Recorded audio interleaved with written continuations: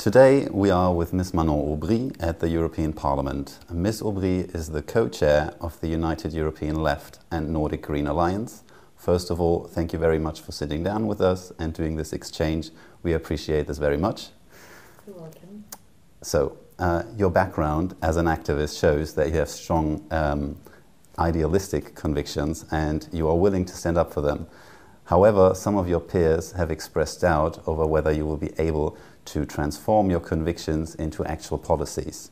So it would be interesting for us to know how exactly does your vision for Europe look like and what do you hope to achieve as an MEP? I wonder whether they've asked so because I'm a new MEP, because I'm coming from civil society, because I'm a woman, because I'm younger than 30 years old. This might look like handicaps when you get to buildings like here and a parliament that is completely cut from the real world. But I think this is precisely this connection with the real world, which is actually an added value for a group like ours. Because I can, in my 2 months experience here in the European Parliament, you can see how everything is done to cut you from the reality.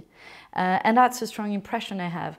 And we might be a small group, but we're a group first that's connected to the outside world, but second, that brings a vision for Europe.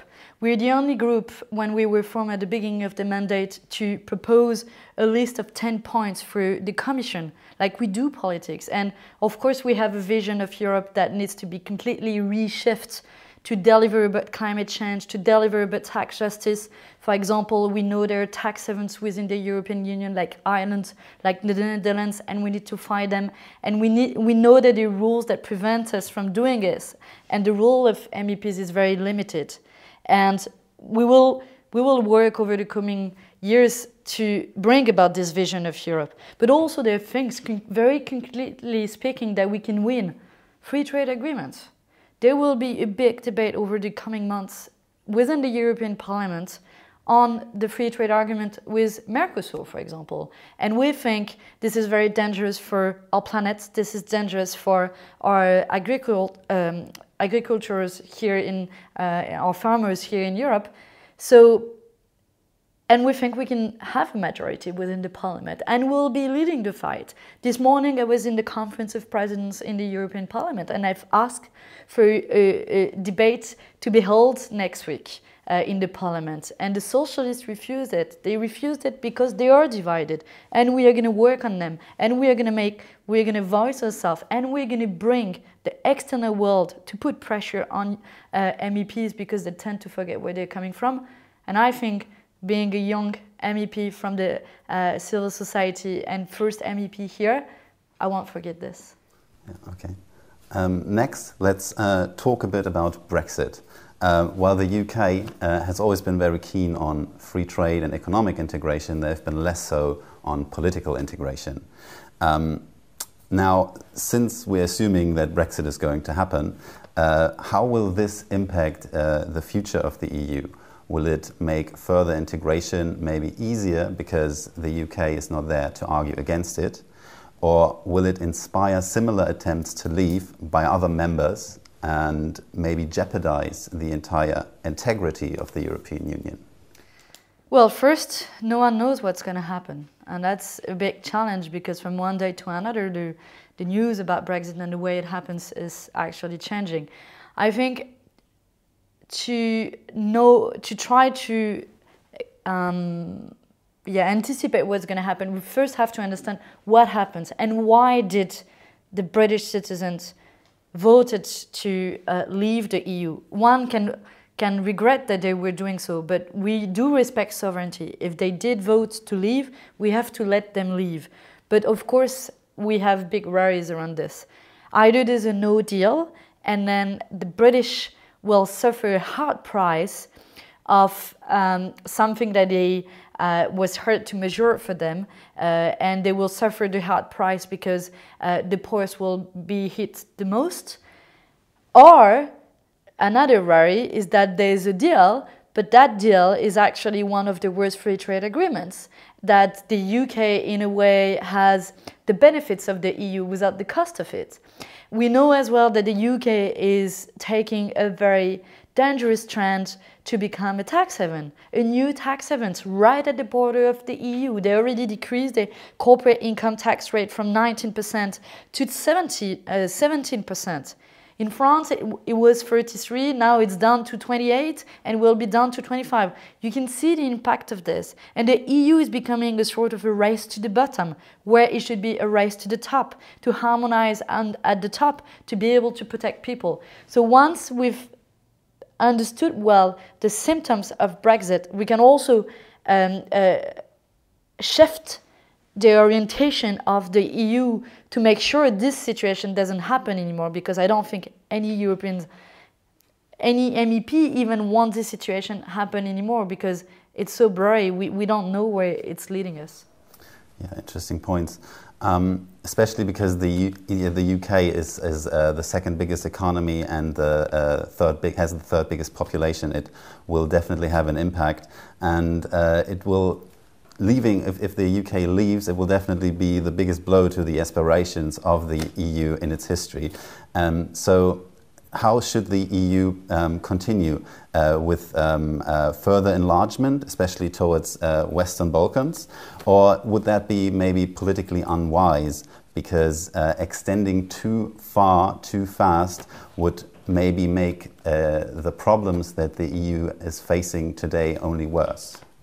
For me, the question is a bit of rhetoric, like, are you in favor of enlargement or not? It depends for what. And I think we should learn from the mistake of the past enlargement, is that we enlarged the EU without having set the common rules that would help us precisely to avoid that race to the bottom. And I was talking about corporate income tax rates right before. Well, we have Hungary that has a 9% corporate income tax rate. This is precisely the race to the bottom that we want to avoid. And I think the same rule should now apply for another enlargement, whatever the country is. First, the EU has to work on changing its rule, on ensuring that social justice and tax justice and climate is at the core of its objective before it gets new countries in. Otherwise, you just enlarge the competitions. You have even more competitors. And the one who will suffer it are workers. Well, we know with the posted workers directive, for example, that anyone from any country in the EU can work in another country. I'm in favor of it, but with the lowest social protection possible. The EU should not be about lowering the social protection, but rather the contrary. So first we have to work on those rules. And unfortunately, it's not the direction we're currently taking. Okay, you're making good points. Now let's move on to human rights. As someone with a degree in human rights and hands-on experience in 2 African countries that have experienced widespread human rights violations for a very long time, it would be of great interest to us to hear your opinion on the current EU migrant policy, especially with regards to the deal that was made with Turkey in 2016. Well, the problem is that this deal is presented as a deal that protects human rights, but it does everything but protect human rights.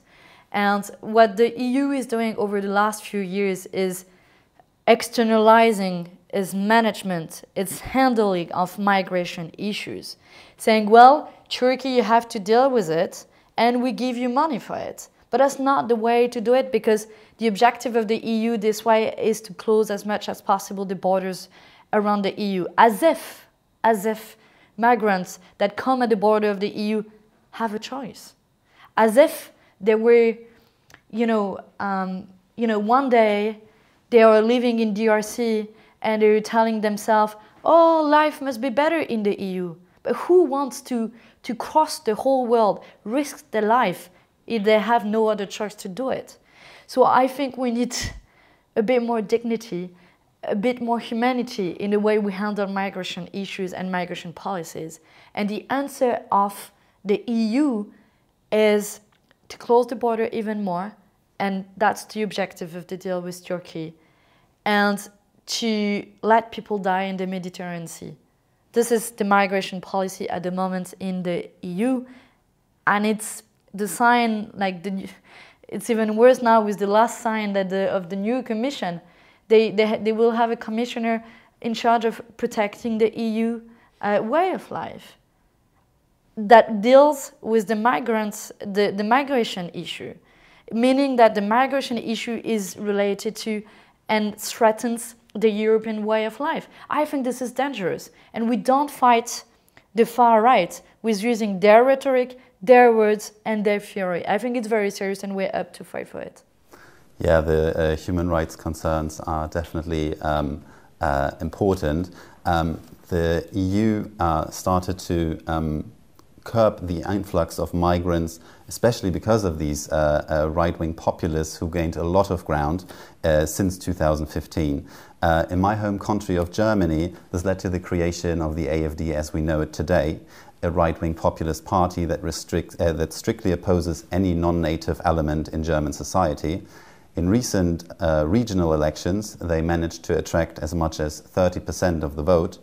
And now the question is, how do you think is it possible to manage the humane and decent treatment of refugees and migrants while also keeping these right-wing elements in check?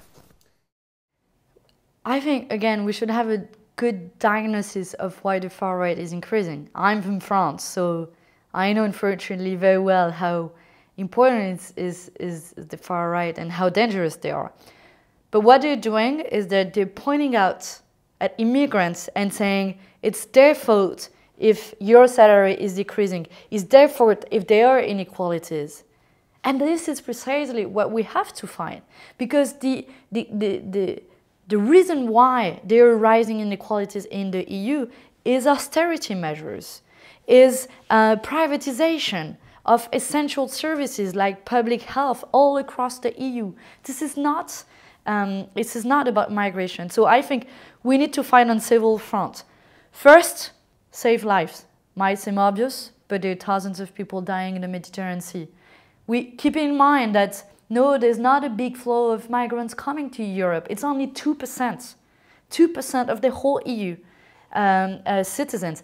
Plus, is on the decrease, and there's only one number that is on the rise.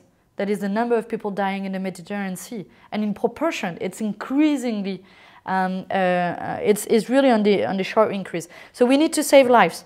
To have a EU mission in the Mediterranean Sea to save lives. Second, we need to analyze why migrants are coming. We do have a responsibility. Climate change. There will be 140 million of people leaving their countries by 2050 because of climate change. Fight climate change. The EU has a responsibility. It's one of the areas in the world that pollute the most. Free trade agreements, etc. We need to understand war, of course. A lot of our countries do participate in wars across the world.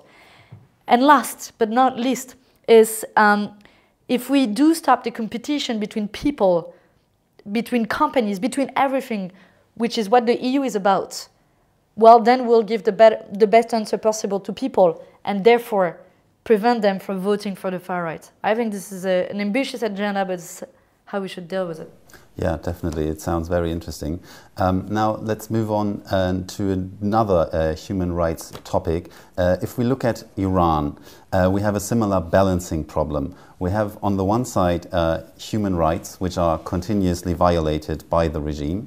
On the other hand side, we have the nuclear deal, which reduces the risk of Iran developing nuclear weapons. Now this deal eases many of the economic sanctions that were previously in place, and this allowed for economic growth, this might help the regime to further perpetuate its grip to power. So how do you see this situation? Should the EU uphold the agreement or return to a policy of confrontation? Well, I think the deal is not a bad deal. The deal is about the conditions in which we ensure that Iran doesn't produce a nuclear weapon, and we should be very careful about what Trump is doing, because he's precisely the one who is putting everything on fire. There was a deal, and international organizations said that the deal was respected by Iran. One could say that the deal doesn't go as far. One could say that we need to confront Iran more, but they still believe in diplomacy. And I think we should use the weight of the EU to counterbalance Trump being very stupid and taking a lot of risk for the future of our world, and talking about nuclear weapons is quite a serious topic, and taking some risk for all of us. And that's what Trump is doing at the moment, and he's playing around it, and should be careful about it. Yeah, thank you very much, Ms. Aubry. This was very interesting. Thank you very much for hosting us here, and we wish you all the best for your time here in Brussels.